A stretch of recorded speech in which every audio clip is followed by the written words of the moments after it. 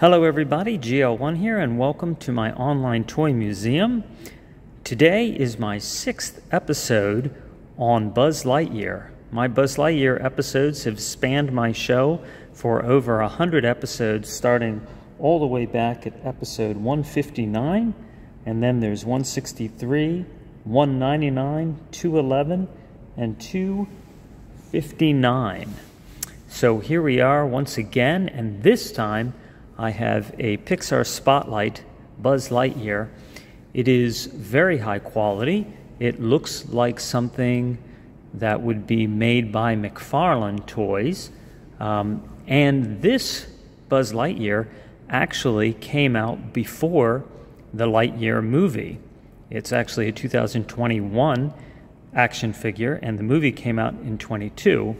But you can see that they clearly already had a direction on what the figure would look like. And the movie actually was 5 years in development. And finally, and you may have seen, if you saw my other episodes, I had not seen the movie. Finally, I did see the movie. So I am going to tell you one spoiler, something, well, yeah, okay. The one thing I really did not like is who Emperor Zurg turned out to be. I feel like that was the biggest problem with the movie. Despite any other complaints, I feel like that really took the movie off course on what makes Buzz Lightyear and Zurg playable. I think when you want to have an adventure and you want to have a hero and an enemy, you have to have that defined in a way that is very different than having Zurg be a future version of Buzz Lightyear. There you are, there's the spoiler. So the first thing I want to show you is you have an opening here so light could go through, and you know, that helps illuminate the figure inside. And then you have a description in different languages of the iconic character created by artists and storytellers at Pixar. And then you have Angus MacLane, who directed and co-wrote with a couple of other people the Lightyear movie. So if you had a problem with the direction of the movie like I do, I blame him. So, but overall, I enjoyed the animation, and there were many things I liked about the movie. I don't usually care too much about the animals in a movie, but I actually liked this little kitty. It won me over, the AI kitty, and I'm really excited to open this action figure. And here we go. Okay, so to take Buzz out of the package, there was just a couple of nylon tethers to cut, so that was easy. All right, so here he is, and we have Buzz Lightyear with the double knees, so excellent articulation there. We have good swiveling in the hips, actually great swiveling. Look at how high that can go up. You have waist turn and torso joint, so it's a ball joint inside the torso, so this has all the highest quality so far of joint choices. You have the double elbows and full shoulder motion. All right, and the hands are a pretty stiff plastic.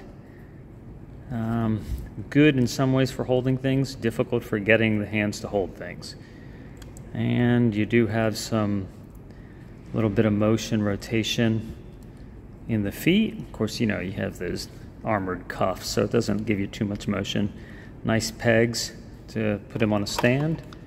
And there you go. You have the helmet that closes, and the head moves from the neck, just like many of the Terminator NECA action figures. So, all right. So that is how Buzz comes right out of the package. All right, let's take a look at those wings. And they have a couple of tethers on them. And clip those.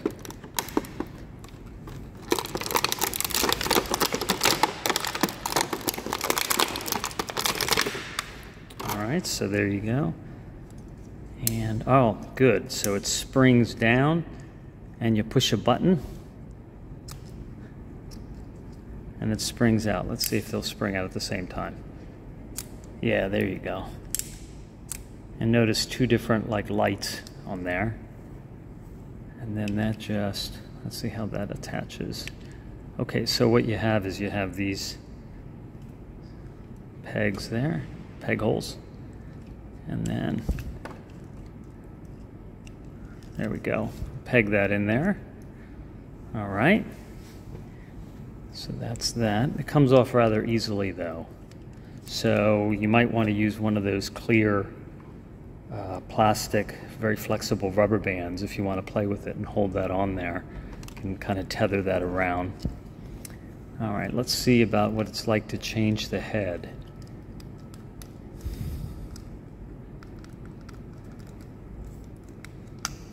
Okay, so that pulls off. You see there's a ball joint in there. I don't know if the helmet comes off. Yeah, there, that comes off. So, but maybe we don't have to take that off to change the head. Let's put on the, there we go. There, we have his Buzz with his head sock, right? Keep his hair out of his face, because you know when you got a lot of G-forces flying through space, and you don't want your hair getting in the way. All right, let's see. How easy is that to get on? Oh, okay, not bad. Okay, and then that closes up. All right, and let's say we want to switch a hand. Let's see how easy that is. Do a little twist and pull. All right, got that. And then let's do a pointing hand.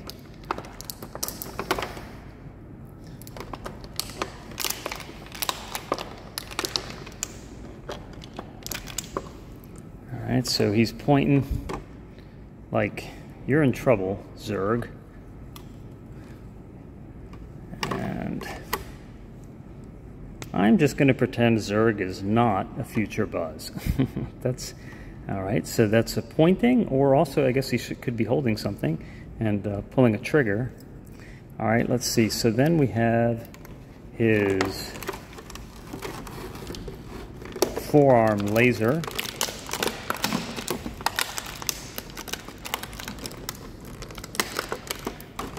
Oh, look at, okay, so that even snaps on. All right, so we can kind of push that through.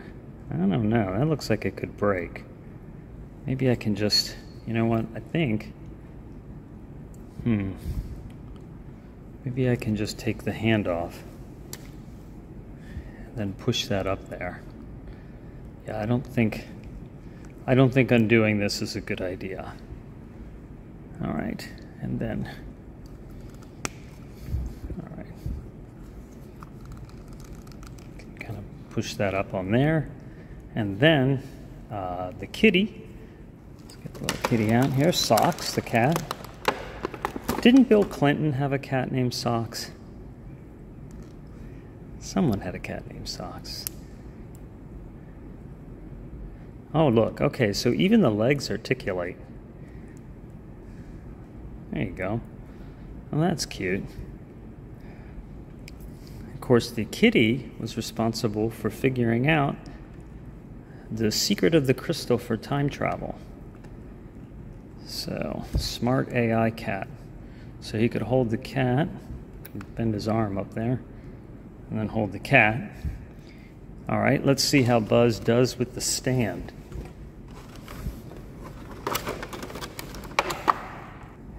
Okay, so I'd read a complaint that the stand isn't sturdy enough to hold Buzz in a flying position because of his weight. That's mostly true, although you can get him like that. And then let's see if we put the jetpack on. All right, so he can do that, and then I guess you could try to get him to hold the cat, although again, plastic bungee the cat into his arms might be a good solution. You could maybe move the little paws. Maybe he can help himself. There you go. All right, so to infinity and beyond. All right, so right now this was $43 and it was on clearance on Amazon for $20. Definitely worth the $20. Quite a lot of detail. I mean, it's, you know, just what you want from a high quality Buzz Lightyear action figure, you know, overall. I mean, if you want something that doesn't look, you know, like a little kid's toy, but you really like Buzz and you want to, you know, position him with some of your other action figures. I don't think I have the head on all the way, but I think, you know, if it's difficult to push on, there's always a trick. So let's see. So let's see, this is, okay, so everything comes off. There you go. All right. All right, but, okay, the trick I was going to tell you is, if you ever have a hard time with plastic, getting a hand off or a hand on or a head or whatever, then you can always put it in boiling water for, you know, 10, 20 seconds. It softens everything up. It's amazing how much everything softens up.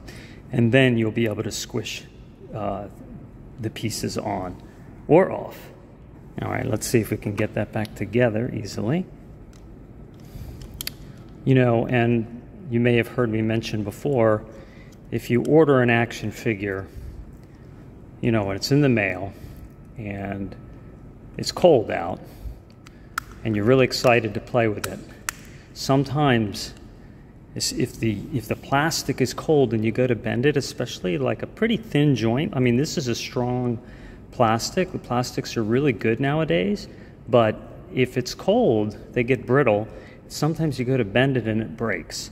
So again, you can put things in boiling water and, you know, get things moving. I had a Matt Hardy action figure that was frozen, had an arm that was frozen for years, and I hadn't thought to do that. And then finally I said, you know what, let me try this and see how it works. And it's unbelievable. It totally worked and never stiffened up again. I could always play with it. So, all right, so there's Buzz Lightyear. And yeah, I mean, this just, it's great, except that this really does come off way too easily. Yeah, I guess there's really no simple solution for that other than to get some of those plastic bungees that you might get with another toy, or you can order those too separately. And so here's your stand. I think the other thing that would be nice is if it was taller. So it does have ratchets that will, you know, it'll do a pretty good job, I think, of holding Buzz in most positions. But if it was longer and taller, even if he was hanging down, so this kind of clips. Yeah, it's just a pressure clip. Sometimes it actually is a joint and it clips. You know, if it was taller, then it would look more like he was flying. The other thing you can do with this comes out a little easily, but not too easily, so that it falls, so that's good. And then you have your foot pegs, and then you can foot peg Buzz, you know, into his stand. So there you go. All right, another cool Buzz Lightyear toy. And you know, comes with, you have 6 hands. So you have grabbing hands and pointing hands and a couple of different Buzz Lightyear heads. Little bit different facial, more of a smug facial expression, more of a calm, smile facial expression. They're pretty much the same. And then, of course, you got your Buzz with your classic inertia head sock, right? So, all right, thanks for watching, and you all take care, and I'll be talking to you soon.